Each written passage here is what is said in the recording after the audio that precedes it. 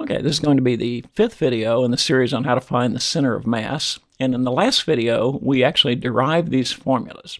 So if you haven't done it yet, I would watch the 4th video and it'll show you where these formulas came from. And in this video, we'll use these formulas to actually solve a particular problem. So again, if you need to, review that 4th video to see where these things came from. So in our sample problem, let's make it look like this. Suppose we had some sort of a flat plate, a lamina, and we want to find the center of mass of this object. So we'll use the steps, but to start with, let's do a couple things. Let's give this object a density, and suppose that the density of it is 2 kilograms per square meter. So now it's got a uniform density across the flat plate or across the lamina. Now, to use these equations, you're going to have to change it from just a solid object into some sort of a mathematical model. So let's put a grid on. Suppose that we actually place this thing on a grid. Now, you do a little modeling, and you were able to determine that the function that describes this thing turns out to be this. So f of x is equal to 4 minus x squared, and that'll describe the top surface of the object. So now you know what f of x is. Now, when you get ready to work the problems out, you look down here, and when we derived these formulas, it was based on 2 functions. You had a top function and a bottom function, and you were going to find the distance between these two.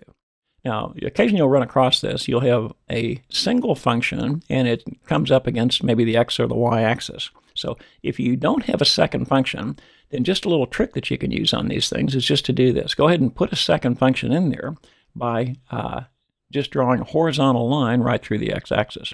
So let's do that in this case. So this gives us a second function. This will be the line y is equal to 0.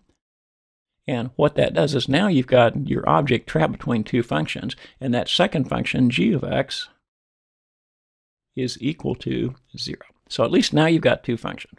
So if it goes through one of the 2 axes, you can always use that little trick. Okay, now before we get use these actual formulas, I want to just put a vertical rectangle. We're going to use vertical rectangles on this problem. In some later examples, we'll use horizontal rectangles. And I think it always helps to go ahead and put that first rectangle in there. So let's go ahead and do this. So we've got a single red rectangle. Now, just a reminder, when you get ready to use the formulas, you're going to be concerned with a couple of distances, and it's all based on this single rectangle.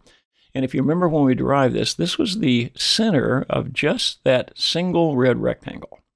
And then you had a distance. If you were going to find the moment about the y-axis, you used the distance from here to here, and this distance was x. Then if you want to find the moment from about the x-axis, we use this distance right here. And this distance from here to here was just the average of the 2 functions. So f of x plus g of x, the whole thing divided by 2. So just a reminder of what we're going to be working with when we do this. So that's what that single rectangle is based on. Okay, so with that in mind, let's just kind of run through these now. And really, it's just a matter of going through the steps and putting in the formulas. So what we got is this. The first step is to find the total mass of the object. So we want to find the mass, and the mass is going to be equal to, we'll put it right here. So the mass is going to be just the integral. Now remember, our density is 2, so we'll have 2 times the integral. And you can look at your figure. Now, sometimes you know the intersection point, sometimes you don't. In this case, we actually know the intersection point, so we don't have to solve for it. So it's going to go from minus 2 to 2. So we will integrate this from minus 2 to 2, and it's just f of x, which is 4 minus x squared, minus g of x, and the way we've set it up, that's going to be equal to 0. So it's just going to be that, the whole thing dx. So let's go ahead and find that antiderivative. So this will be 2, and then we'll evaluate it. So the antiderivative of 4 would be 4x, and this is going to be minus x cubed divided by 3, evaluated from negative 2 to 2. So we'll go ahead and put that in, and I'll scoot it down just a little bit here. So running through this, I've got 2, and then we'll use a double set of brackets.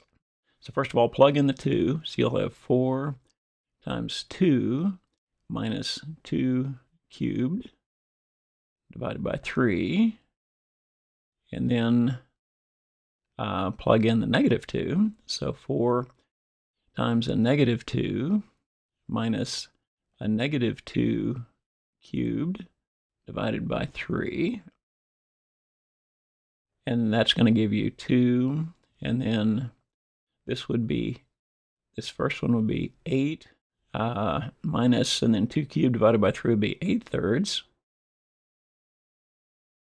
Then minus, then you'd have a negative 8, and that'll be a negative of a negative, which will turn into a positive 8/3. Looks like that. So what that's going to be, it'd be 2 times, and again, think of this as being 24/3 minus 8/3, which would be 16/3. Then you've got minus, and this one would be negative 24/3, so this would be a negative 16/3.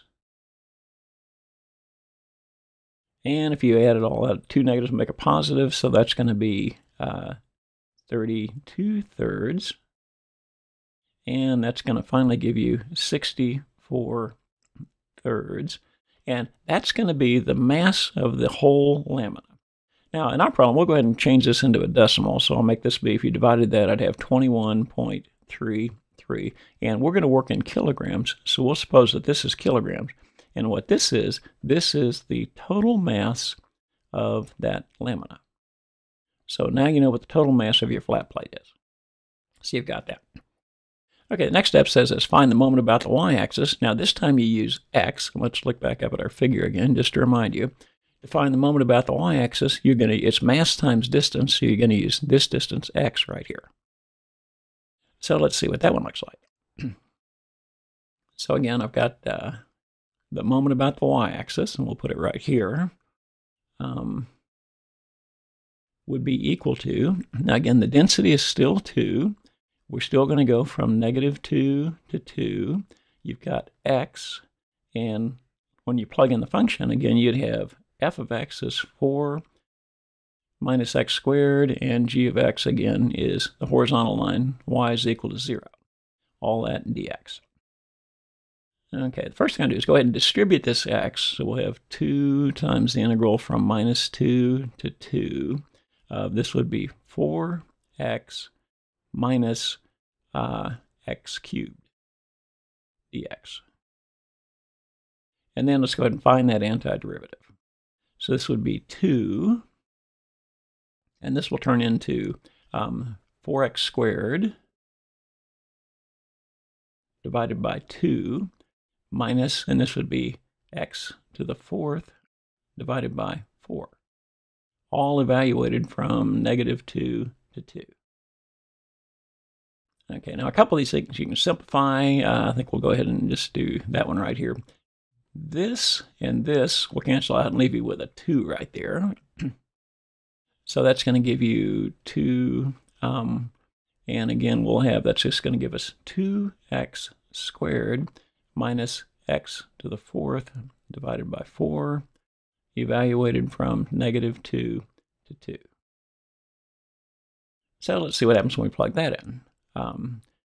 Let's go ahead and make this be 2, and again, first of all, plug in the positive 2. So this is going to be 2 times 2 squared minus 2 to the 4th divided by 4. Then minus, and now plug in the negative 2. 2 times a negative 2 squared minus a negative 2 to the 4th divided by 4. And then close the brackets. Okay, so what that would be, if you run through all this is just going to be 2 squared would be 4, this would be 8, minus 16 divided by 4, this will turn into a 4. This would be 2 times, and the first one is going to be 4, minus, and this is going to be, again, 8, minus, and then 16 divided by 4 would be 4. This one's also going to be a 4. So what that's going to give you would be 2 times 0, which will turn out to be 0. And the units, of course, will be kilogram meters. And what that is the moment about the y-axis. So in this case, it turns out that the moment about the y-axis is 0. And in a way, if you look back up at the sketch, you can see what that looks like if you look at your drawing. If you have an object that's symmetric about the axis, then the moment about that axis is going to be 0. So in a way, you could have anticipated this before you ever started the problem. So, and we had a symmetric about the y-axis, so the moment turned out to be 0. But that won't be the case for the x-axis. Now, when we find the moment about the x-axis, again, we'll use this mass times this distance. So that's where this f of x plus g of x divided by 2 comes from, if you remember from the derivation video. So we've got the moment about the y-axis. Now let's find the moment about the x-axis.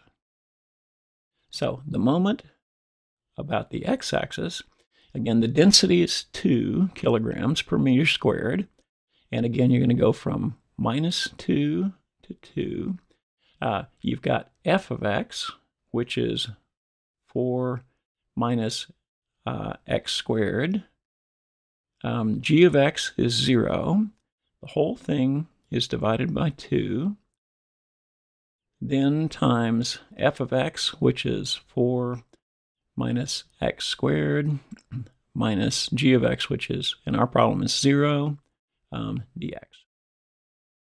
Now, a couple things you can do here right away, just to simplify things a little bit. You've got a 2 on the top, a 2 on the bottom. These 2's will cancel out, so that 2 will cancel out that 2, and it just simplifies the integral a little bit. So we'll make this be the integral from minus 2 to 2. This whole thing becomes 4 minus x squared. This whole thing is also 4 minus x squared dx. So it simplifies down to that. Okay, well, this goes from minus 2 to 2, so we'll multiply those out. And when you multiply those out, you'll get 16. And then minus 4 would be minus 8x squared. And finally, this will turn into negative x squared times negative x squared, turn into a positive x to the 4th dx. So it looks like that.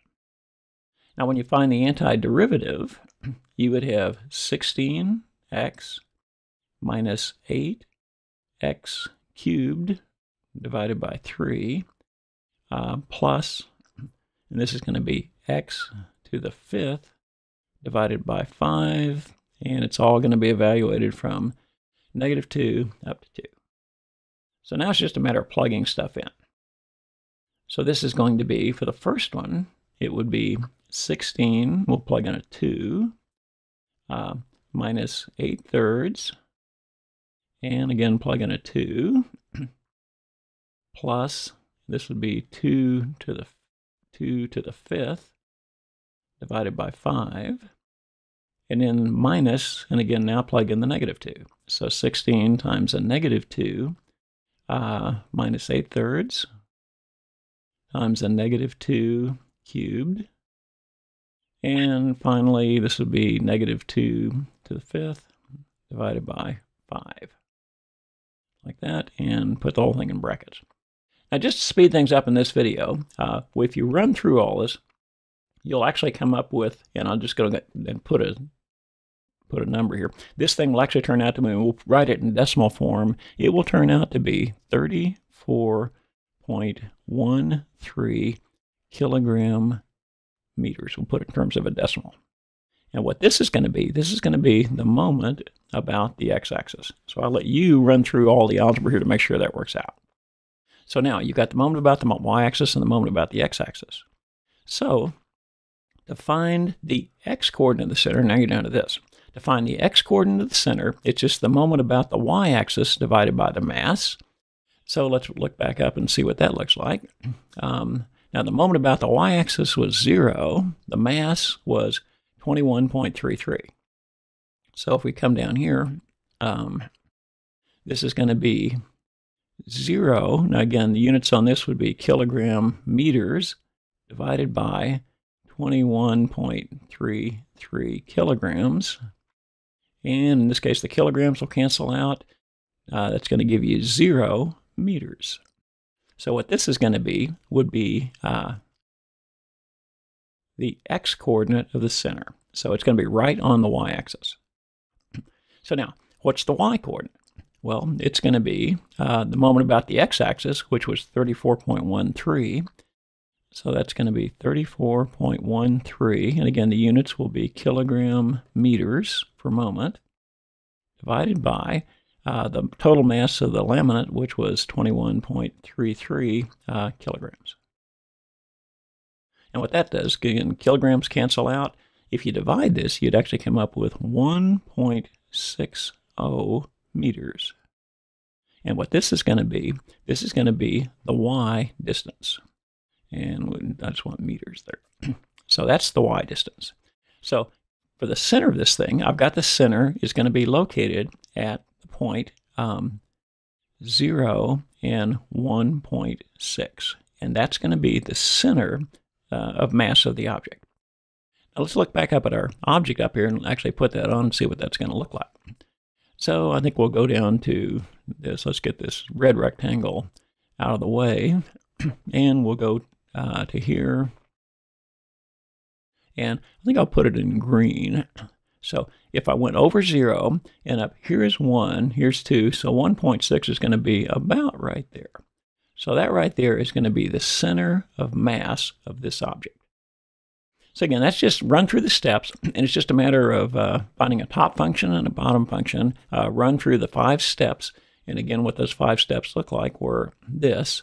So evaluate these 5 steps, and it's pretty straightforward, and I always find when I do it, that it kind of helps to do things like put that red rectangle in here. And again, if you remove all the other stuff, you can see that it actually winds up being pretty close to what you were expecting. So let's just get rid of all this and get back down to just the object. And when you do just the object, you can see that sure enough, the center mass looks like if you balanced it on your finger, it would balance just about right. So we'll put this other stuff back on. And there's all the computations. So again, run through this series of steps, and in this case, we use vertical rectangles, and started with what looked like a single function against the axis. Now, in this video also, you were given the intersection points. In other words, you knew that it intersected here at -2, and you knew that it intersected here at +2. Now, in the next video, we'll have a couple of functions where you first of all have to solve for the intersection point before you find the center of mass.